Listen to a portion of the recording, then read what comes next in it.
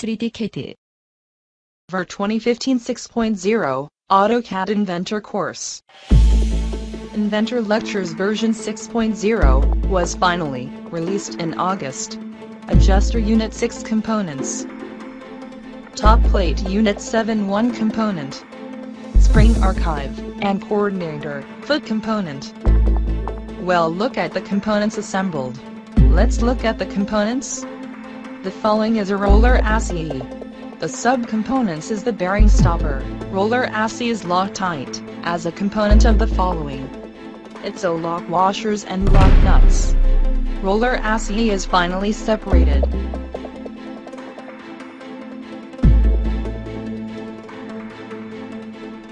Roller shaft exits from bearing housing. Components are the roller chassis and socket bolts.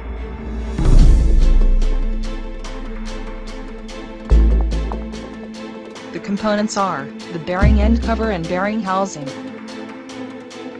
Here is the remaining part number 1 components.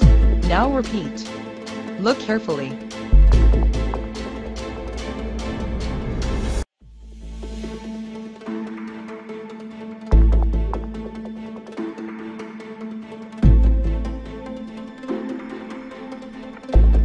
Here is a components coordinator bracing and hex bolts. You have to look the front plate and front floor flat. Let the other side. The following is fixed roller chassis on the rear plate. Let's carefully again. This is a bolt for fixing the main bracket of the motor chassis. It is a subcomponent for the power transmission gear. The power block and the set screw is loose. That is the bolts to fixing the motor chassis.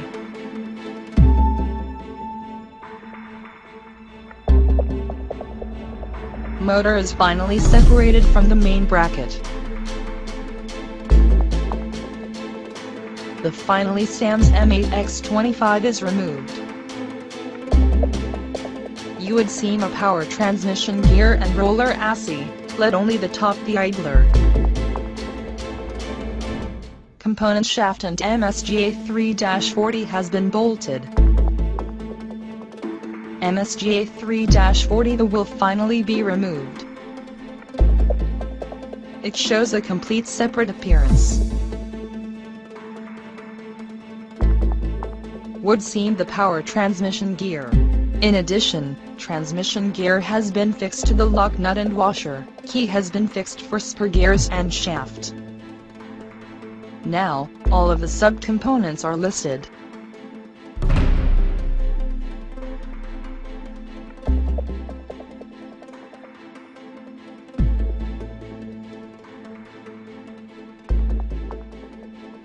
You can see the rear plate and rear floor flat.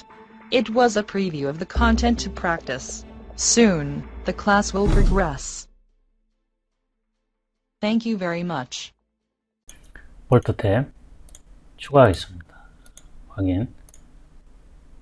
Prcie IAM 오픈하겠습니다. 볼트를 이동해서 IPT 오픈하겠습니다. iProptizer 확인해 보겠습니다. 06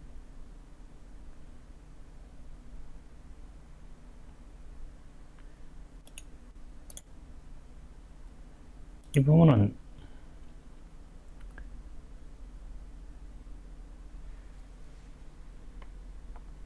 드로잉 남반데요.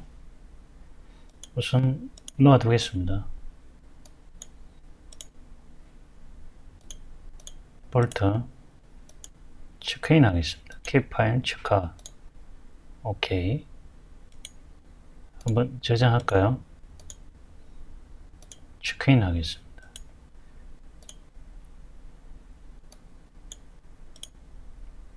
오케이. 이 파일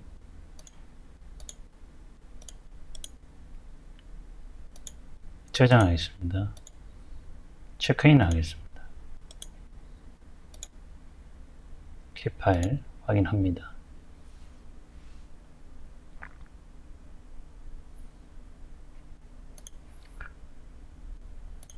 한번 더 리프레시 하겠습니다.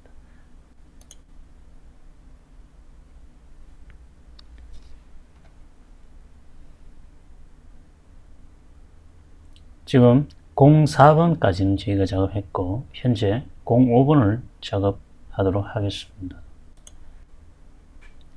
새로 만들기 스탠다드 작성합니다.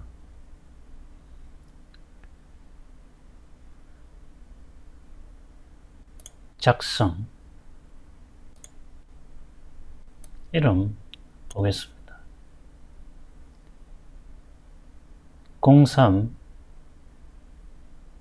레이아웃 플래시먼트라고 되어 있는데요. 05로 바꾸겠습니다.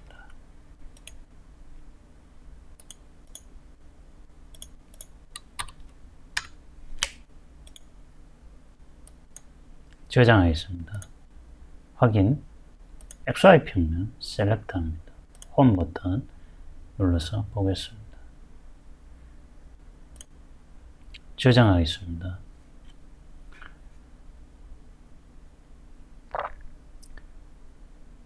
복귀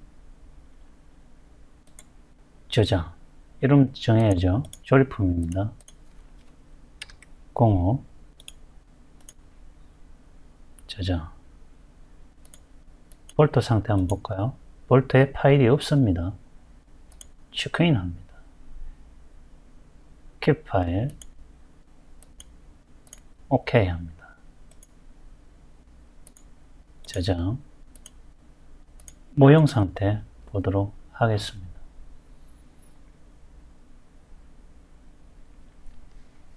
이 파일 닫도록 하겠습니다. OK 열기 하겠습니다. 06 토탈인데요. 한번 열어볼까요?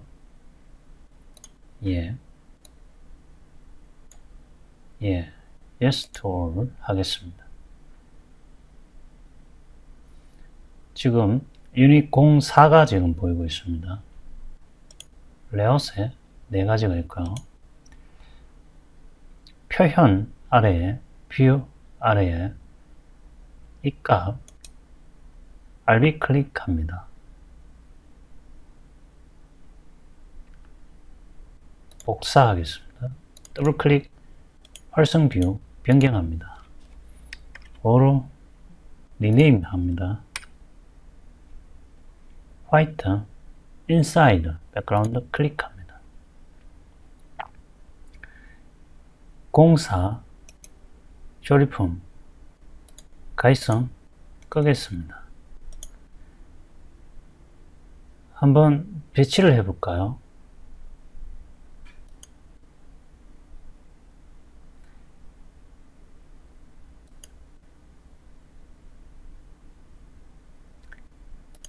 더블 클릭해 보겠습니다. 조립품 있죠? 이 조립품 배치하겠습니다. 열기 RB 클릭 원점에 고정 배치하겠습니다. 취소하겠습니다. 더블 클릭해 볼까요? 아무것도 보이지는 않습니다.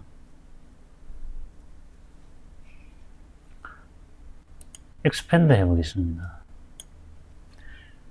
이 값 위로 빼낼 겁니다. 빼내는 과정은 지금은 하지는 않고 작업이 완료되고 난 다음에 작업을 할 예정입니다.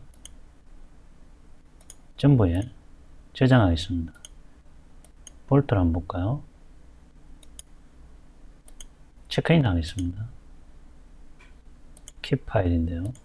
OK 하겠습니다. 문제 없습니다. 모형 전체 레이아웃 내에서는 지금 현재 이런 구조로 되어 있습니다. 05번 열어서 보도록 하겠습니다. 자, CAD 파일에서 이 부분 보고 계신데요. 좌표를 저희가 잡아야 됩니다.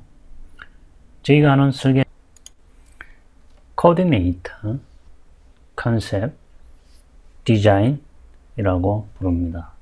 3D에서는 이 방식을 계속 추구하고 있으며 단순히 모델링이 아닌 여러분들이 CAD 그리고 2D, 3D를 포함한 직접적인 설계가 가능한 그러한 방식을 코디네이트, 컨셉, 디자인이라 부르고 있습니다.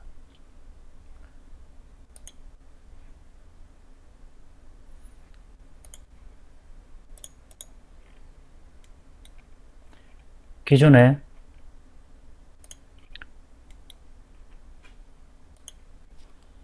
이 조립품들은 작업이 되었습니다. 조립도에서 한번 볼까요?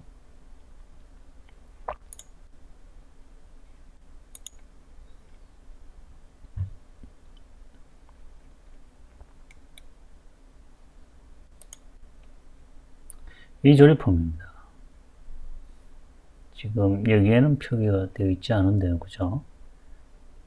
여기에는 보이죠? 여기가 빠졌나요? 네, 여기에는 있습니다. 자, 이 값 카피하겠습니다. 어디를 기준으로 가지고 갈까요? 크게 상관없을 것 같은데요. 크라이테리아 값을 지정해 놓았습니다. 여러분들 자세히 보시면 라이트 뷰, 프론트 뷰, 크라이테리아, 기준점 정해 놓았기 때문에 이 기준을 참고를 하셔서 복사를 하시면 됩니다. 전체 좌표의 원점은 이 위치입니다.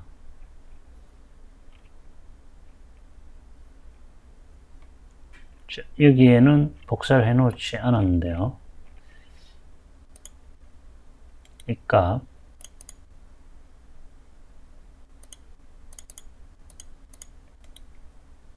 카피하겠습니다. 어디를 기준으로 할까요? 뭐 크기에 상관은 없지 싶은데요. 편하실 대로 하시면 되겠습니다. 이렇게 붙여넣겠습니다. 그리고 프론터 카피하겠습니다.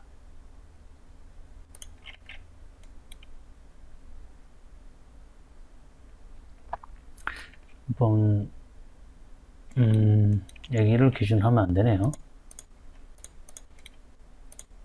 카피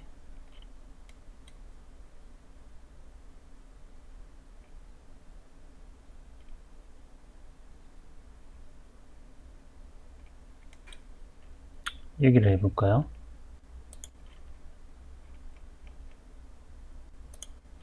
조금 정확하죠?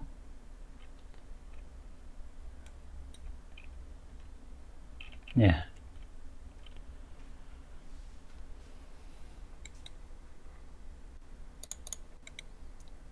카피하겠습니다. 끝점, 끝점.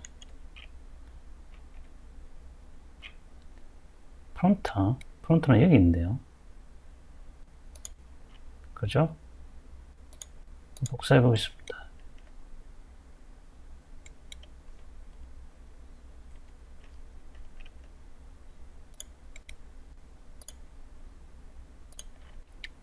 미드 포인터,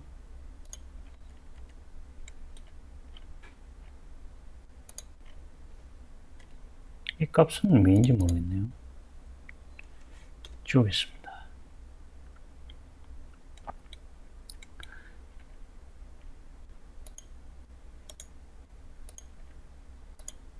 셀렉트, 하겠습니다.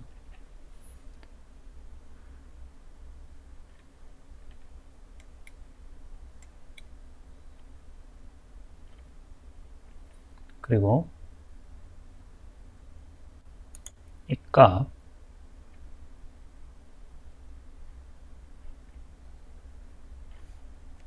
서클을 하나 가지고 올까요?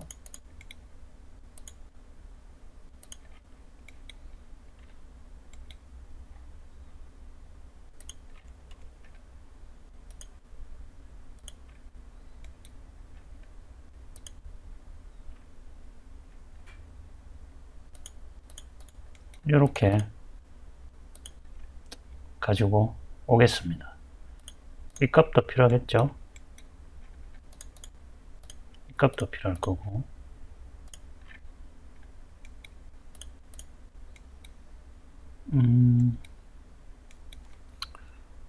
컨트롤 C 하겠습니다.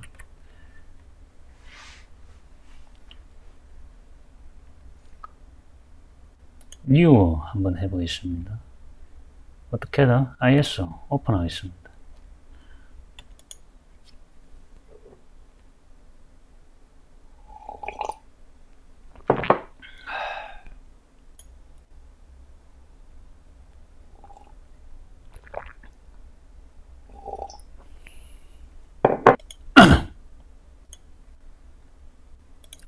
조금 작업이 넘어갔는데요. 지금 조립품 내에서 레이아웃 부분 가시성을 켜고 있습니다. 기존에 작업했던 스케치들입니다.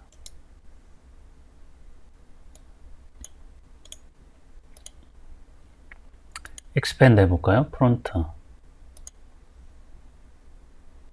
3번 프론트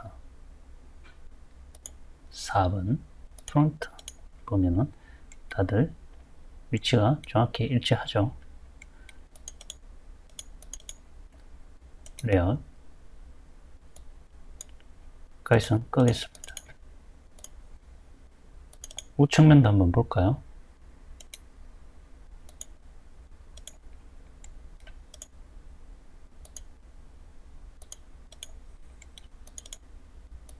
이렇게 보겠습니다. 위치에 조립이 됩니다. 조금 맞지 않은데요. 볼까요?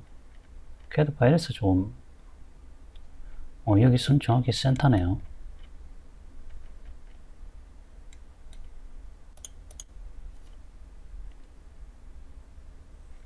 저희가 잘못 가지고 왔나요?